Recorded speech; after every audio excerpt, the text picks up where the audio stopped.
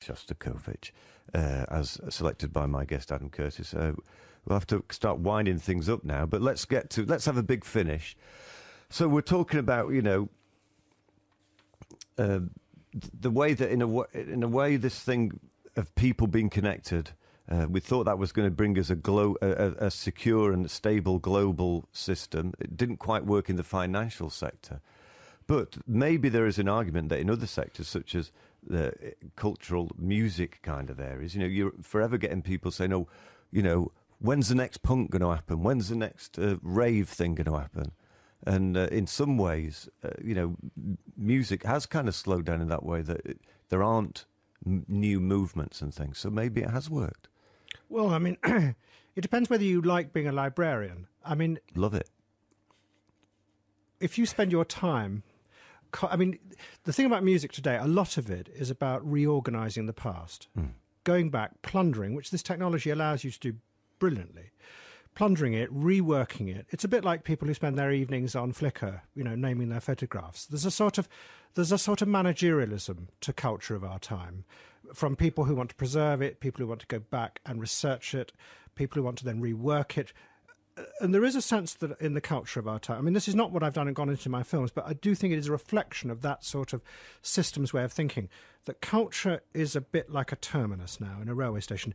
Endlessly, railway trains from the past keep on coming in with stuff from the past, which we then rework, and we're stuck with that. We're not moving forward. I mean, it could be a reflection not of the technology, but of just the fact we've run out of ideas. I mean, I think, empires in decline tend to run out of ideas. And maybe, we had a little fillip for 20 years, but we haven't got anything to say now, and so Surely we just not. Surely well, not. no, I'm just hypothesizing. It could be, yeah. Well, where's the next movement going to come from? I don't know. Well, that's just the thing that we were talking a little bit whilst that music was playing, saying that that's one of the kind of paradoxes of our time. That, in a way, you feel like you're surrounded by so much information, and can you keep up, and can you keep abreast of everything? I've got to check my Twitter. I've got to check who was wanting to get in touch with me on Facebook. Not that I do either of those things, but I know they exist. And yet the other thing, like you're saying, things seem more static than they've ever been in the past. So on the one hand, you're kind of running as fast as you can to keep up, but then nothing's changing. We're on a treadmill. There's also another thing to it, which, I mean, I'm as guilty of it as anyone. There's a knowingness about the past, that this ability to have the past there, whether it be film or music or anything, there's a knowingness. I mean, you must meet this yourself. People reference things all the time. You hear people coming out of movies going, well, that reference is that reference is that, and they're talking about films from, 40 years ago. It's a sort of, there's a knowing desire to return to the past. Now, that could be that we're just in a very conservative age, because we've been through a great period of change, both in the 20th century with all sorts of revolutions and with all sorts of social class breakthroughs, in which is really good in this country. And now everyone wants it just to settle down and be conservative. Maybe a bit like the French of the 1830s, a time of, everything was very quiet, everything was very hypocritical, but it was all very quiet and held conservative. Maybe we're in one of those periods.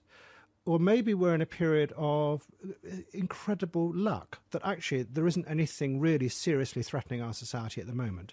We can allow computers to organise and reorganise ourselves in beautiful ways, relative prosperity, relative peace, but it isn't going to last, and there isn't a vision of what might happen next, which I think leads to the third thing I was going to mention that comes out of this is a sense of pessimism and a sense of fear of the future. Because if you're stuck always trying to organise the present and hold it stable, whether it be nature, whether it be the economy, whether it be the World Wide Web or your photographs on Flickr, whether you're trying to hold it all stable, you fear the future. You fear that things might suddenly disorganise.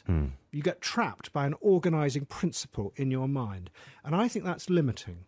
And I think it stops people imagining a better future. And, you live in a period where increasingly power is concentrated amongst smaller and smaller and smaller groups of individuals, less and less real democracy. I mean, there's lots of populist democracy on the web, and it's wonderful, but real democratic challenging of those in power. Whether, in fact, actually, that's the problem, is that it actually limits you. It's not bad, and in some ways it's wondrous, like that game of Pong, but it's just static and it's somewhat limiting, and we all become managers. Well, we could talk about this all day. We didn't get on to that thing, really, that, yeah, in some ways, this is something that comes up in the programme, that in some ways countries aren't really run by the elected government. It's more by, like I say, the power gets into the hands of a very small number of people. Basically, it's the financial people and multinational corporations, etc. We can't go there at the moment. All I can say is watch the programme tomorrow night on BBC Two, all watched over by Machines of Loving Grace. It's a 3-part series, isn't it? Yeah. Running for the next 3 weeks. Thank you very much for coming in today, Adam. And this is my idea of an appropriate record to play after that.